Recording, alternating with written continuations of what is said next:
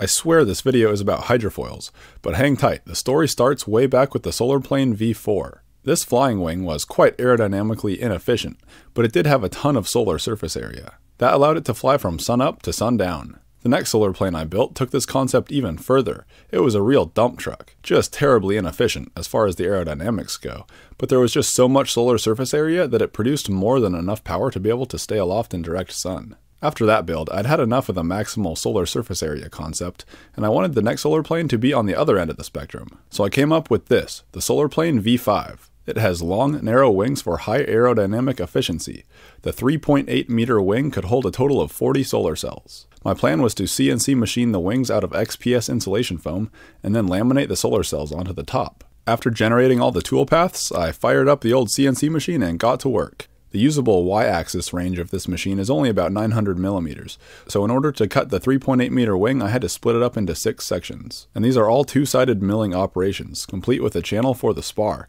So yeah, this was several days of work just to make the wing cores. Step 1 was a facing operation, and that would give the sheet of foam a perfectly uniform thickness. Next I switched over to a 1/4 inch end mill and used a parallel tool path to make the contour of the wing. After that I flipped it over and used some steel pins embedded in the table to align with the 4 holes that I had previously drilled in the workpiece. That ensures the machining operations on each side line up perfectly, and then the machine goes on and does the other side, also using a parallel tool path. After machining, the pieces require a little bit of cleanup and sanding to remove the fuzz and cusps. Then it was time for assembly. I'm using a 16mm carbon fiber spar, and to conceal the spars in the wing I machined these spar covers that fit perfectly into the slots and hug the spar. After test fitting everything, I glued it all together with Gorilla Glue, and taped the halves together and weighted it all down while the glue cured. That was just the main sections. I also machined some wing tips that got added onto the ends. So that leaves us with 2 really nice wing halves, but they're super delicate. The trailing edges are paper thin and can get damaged really easily, so I needed to cover the wings in something. And I also needed a way to attach the solar cells. So that brings us to these solar cell encapsulation experiments I did. Basically, the goal was to figure out the best way to fiberglass over the solar cells while leaving a nice clear and smooth surface without any air bubbles. I'm going to save all the details of this stuff for my next solar plane video, but don't hold your breath because I haven't actually started on what will become the Solarplane V5 yet. From these tests, I determined that I would need to vacuum bag the wing to get the composite layup to work right. And vacuum bagging such a large and delicate foam wing without having a mold to let it cure in would be pretty risky. Here's the thing, this is a flying wing, and flying wings don't have horizontal stabilizers. Now, on a normal airplane, the horizontal stabilizer has a slightly negative angle of incidence compared to the main wing. The slight difference in angle between the main wing and the horizontal stabilizer is part of what gives the airplane dynamic pitch stability. Since flying wings don't have horizontal stabilizers, we need to build a negative angle of incidence into the wingtips. This way, the wingtips are basically doing the same job as the horizontal stabilizer on a normal airplane, and that is to create a bit of downforce in the back. So this amount of twist between the root of the wing and the wingtip needs to be super precise. And if I just stick the whole wing in a vacuum bag and leave it on the table while the resin cures, that twist is probably going to get all messed up. Another thing that would get messed up is the reflex in the airfoil. Flying wings use airfoils that kind of have a little upkick in the back, and this would also be really hard to constrain in the vacuum bag. Now I totally could have just machined some wing beds to hold these things in the perfect shape under vacuum, but for whatever reason I lost motivation and these wings just sat in the corner behind the door for 3 years. So that brings us to the summer of 2024. All my motivation to complete this solar plane is gone, and now I just have hydrofoils on my mind. I've been trying to learn to pump foil, and these super high aspect ratio wings like the beta foil were really catching my interest. One day I saw these old wings in the corner and thought, gee whiz, I should wrap those things in fiberglass and turn them into a hydrofoil. So that's exactly what I decided to do. I didn't expect to end up with something that I'd be able to pump foil on, but it would at the least be really interesting to play around with it at the lake and get an idea for what a ridiculously big and narrow hydrofoil would feel like. One of the big unknowns for this project was whether this thing would be stable enough on the pitch axis for me to ride. After all, the vast majority of hydrofoils out there have horizontal stabilizers, and this one doesn't since it's a flying wing. But what it does have is sweep. Sweep is the amount that the wing is angled backwards. It turns out that the distance from the wing to the horizontal stabilizer on my off-the-shelf hydrofoil is the same distance as the sweep on the big wing. So in theory, if this wing ends up having the right amount of twist, it should give enough pitch stability for a human to ride on it. I'm going to try and control the twist by using a flat sheet of carbon fiber as a wedge to lift up the trailing edge while the epoxy cures. I also decided to give the wing a lot more twist than the original solar plane design had. This is totally just a hunch. I have no clue how much twist would actually be optimal for this sort of thing. Finally, it's time for fiberglass. This first layer of 7.5 ounce glass is really important because it's going to sort of lock in the twist. After the epoxy cured, it was clear the wings didn't fully retain the twist from the wedge plate, but I'd have another chance to train more in with the subsequent layers of glass. The seasons are changing quickly, so we gotta hurry and finish this hydrofoil. Winter is coming, and with all the projects I do at the lake, that means 5 more months of cold toes. Or does it? In steps the sponsor of today's video, Bombas. Bombas swooped in to save me just in time for winter with these merino wool socks. They wick moisture away from your skin, leaving your toes warm and dry. All of Bombas' socks are made for maximal comfort, which means they're made out of the highest quality materials and there's no annoying seam in between your toes. Not only do they have amazing socks, but they also make shirts, underwear, slippers, and more. I also grabbed some of their ankle socks, which I love, and the cushion at the back saves my heels from blisters on the daily. In addition to your feet feeling good, you can also feel good about buying from Bombas because for every 1 pair you buy, they donate 1 pair to those in need. Not only do they do that with their socks, but also all the other clothing items that they offer. So far, they've donated over 140 million pairs. Gift giving season is upon us, and who doesn't love receiving a pair of warm, cozy socks that last? If you want to pick up some of these socks for yourself or someone you know, head to bombas.com/rctestflight and use code RCTestflight to receive 20% off. Big thanks to Bombas for sponsoring this video. Now back to the hydrofoil build. Here's a strip of Kevlar tape going on the trailing edge. Like I said before, the foam on the trailing edge is paper thin, so I wanted to add some strength to this area. Then I laid more glass over the top of that to really lock down the Kevlar. These wings need to be strong enough to support my entire body weight. Not only that, they need to support me jumping on them, so we're going to need a lot of fiberglass. Here's the first few layers of glass on the bottom side of the wing. So much dabbing was done. And don't you dare tell me to use a fin roller, because you're wrong. Here's the amount of twist I ended up with. It was around 7 degrees, which sounds like a lot, but most of it is localized in the tip of the wing. And this thing is going to be flying super slowly, so 7 degrees is probably a good amount. After each layer of glass, I would have to sand off any protruding strands or bumps, so that they don't stick through any subsequent layers of glass. I'd also rough up the cured epoxy so that the next layer adheres to it. And yes, I do know that peel ply exists. I made a cardboard stand so that the wing would sit vertically. This allowed me to more easily glass over the leading edge. The fabric drapes over that part quite easily. And then of course I wetted all that out. To get the fabric to more easily conform to the curved tips, I cut some slits in it. Look how big this thing is. It doesn't even fit on the table. For a little extra strength, I laid down some carbon fiber tow, but in hindsight that probably isn't really enough to do much. Then more glass over that, and then even more. I lost track of how many layers of fiberglass I added, but it was probably at least 2 on the very thinnest areas, and probably closer to 8 or even more towards the root. Now we're going to switch gears a bit. I'm going for a dual mast design like the Betafoil to help distribute the load across the insanely wide wingspan. The problem is, the wakefoil board I'm using only has 1 mast attachment point in the middle, so I need to fabricate a board here to connect the 2 masts together, and then attach to the surfboard. Ideally, I would have just used some pre-made fiberglass sheet, but that stuff is really expensive, so I decided to try and make my own. Step 1 was to cut out a stencil on the CNC router, and then I started cutting fiberglass. This is some thick 1708 biaxial cloth left over from my Boston whaler restoration. My idea was to laminate several layers of that into a super stiff plate that would be strong enough for me to stand on. Next comes the epoxy.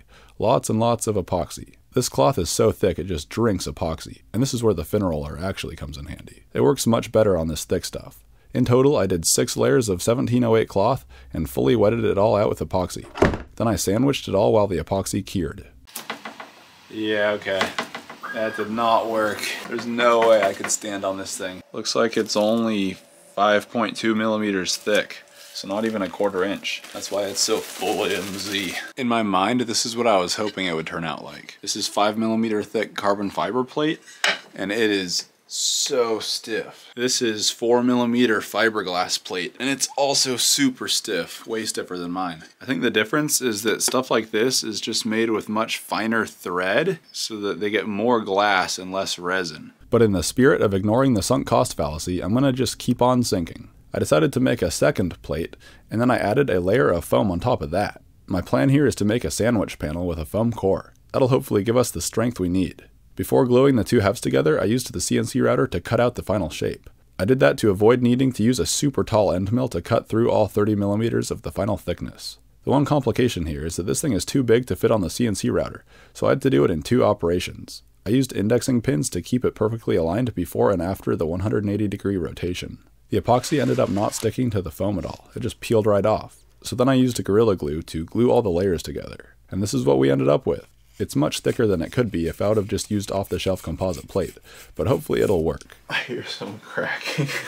It ended up being probably just barely strong enough. Next, it's time to make the things that will attach the masts to the wing. For this, I'm using some 5mm carbon fiber plate. I'm using the CNC router to make some chamfers in it, as well as to cut out the contour of the parts. That worked pretty well. Those plates fit right into these 3D printed parts that I made on the Prusa XL out of PETG. I used dual extruders for this part so that I could make the support material out of PLA. Next, those two things got glued together. Forever. By the way, if you want access to this CAD design, you're in luck, because it's available at the Onshape link in the description. Onshape is a cloud-based CAD program, which means all these files live online and all you need to access them is a web browser. Click on the link in the description to sign up for a free Onshape account and then click the other link to access this model. Back to the wing. I added several more layers of fiberglass under where the masts will attach. These areas will require the most strength. I used the mast connectors to mark some drill holes for the screws that hold the masts onto the carbon plate. They don't touch the wing or the 3D print, only the carbon plate. To make sure the alignment is correct for all this stuff, I'm gluing it together while it's mostly assembled. I used Gorilla Glue to attach the 3D prints to the wing, but don't worry, that won't be the only thing that's holding them on. I used some weights to push those down while the glue cured. The glue foamed up a bit, so I used a bent razor blade to shave the excess out of the crack. The mast bolts were trapped in there, so I used my Dremel to open up the holes a bit. Next, I used some fairing compound to make some nice fillets in between the 3D prints and the wing. Once that cured, I sanded off all the imperfections. Now it's time to add some real strength. I used CA to tack some carbon toe in place, and that got wrapped around the edge of the wing. This will hopefully prevent the mast mounts from ripping off the wing. Next, I put many layers of fiberglass over that whole area to lock everything together, and essentially make it like one big seamless piece. The wing needs to be super strong here since the masts will be putting a lot of pressure on this area. This might have been overkill, but I added a few pieces of 6-ounce carbon fiber weave as well. And the bottom of the wings got the same treatment, with some fiberglass on the top of the carbon fiber as well. As you can tell, this project is starting to get super time consuming, and I was starting to second guess whether or not it was even worth it to try and resurrect these old wings. It probably would have been better to start from scratch with a design that was actually intended to be a hydrofoil. Here I'm beefing up the root of the wing so that we can have a way to connect the two halves together. We'll get to that later. With all of this composite work comes a lot of sanding. This is one of the downsides to laying composite over the top of a positive form, as opposed to using a negative mold where the surface finish comes out near perfect. I probably should have just done that, to be honest, but I stuck with it and these wings were looking pretty good at this point. The surface finish was not bad, but not great due to all the fabric edges, so I smeared out some fairing compound to hopefully improve the hydrodynamics. And then of course with that comes more sanding. And then finally I added a layer of 2-ounce glass as a kind of surfacing veil. In hindsight, this was probably not super necessary, but it will improve the surface finish a bit, so that's nice. It was kind of tricky to drape the cloth over the wing tip without wrinkles, but it ended up working out just fine, and the 2-ounce glass got a light sanding to finish it off. I also trimmed the trailing edge and wingtip with the sanding wheel. Now it's time to design a way to connect the two wing halves. I 3D printed some sleeves out of PETG, and these slide right over the root of the wing. I made one for each side, and those got glued together. This piece alone obviously isn't strong enough to hold the two wings together, so we're going to have to carbon fiber the crap out of it. This piece is not to permanently join the wing halves. They need to remain separate for transportation, so this piece is the only thing holding them together.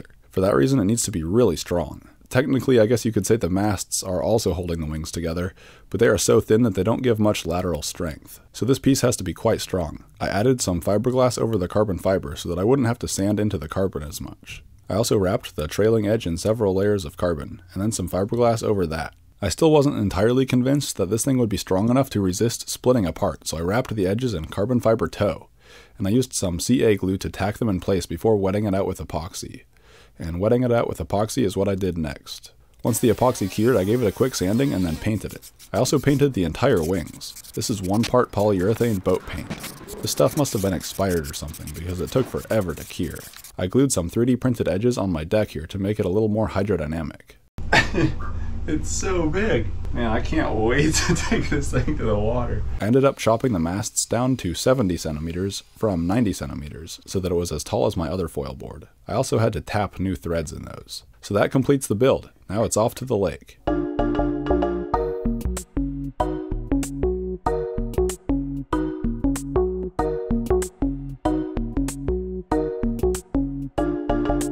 The first try, I'm just gonna jump onto my stomach because there's no way I'm gonna be able to get on my feet on this thing.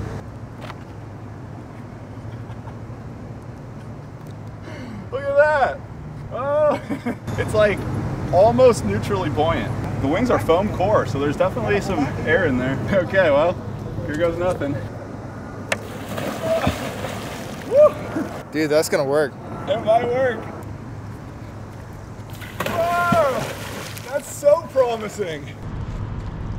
Whoa! Dude, that's sick. There's so much lift. You just gotta get try to just nosedive it on this time. I felt it too. Yeah. Like, it feels like it has way more lift than the slingshot foil.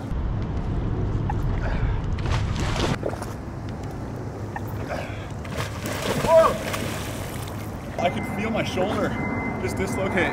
Oh shit. Yeah, it went back in though, luckily. Ooh, yeah, that was unpleasant. It went and it stopped and it started to fly backwards. It's got too much lift, it won't go down. Well, too far forward. But I mean, that tells us there is a balance point. Wow, it's so hard to drag through the water like this. Woohoo! Woo! Woo! Woo! Yeah! Whoa, yeah, it pitches up pretty hard. There's so much twist in the wing that when I just push it through the water like that, I can feel it trying to pitch up. So with this normal foil, I'm obviously able to go much further than I did with the big white wing, but that's because I'm jumping onto it with more momentum and then pumping.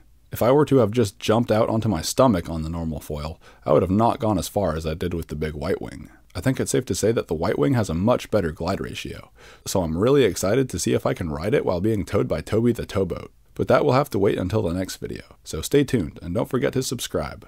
Thanks for watching, bye.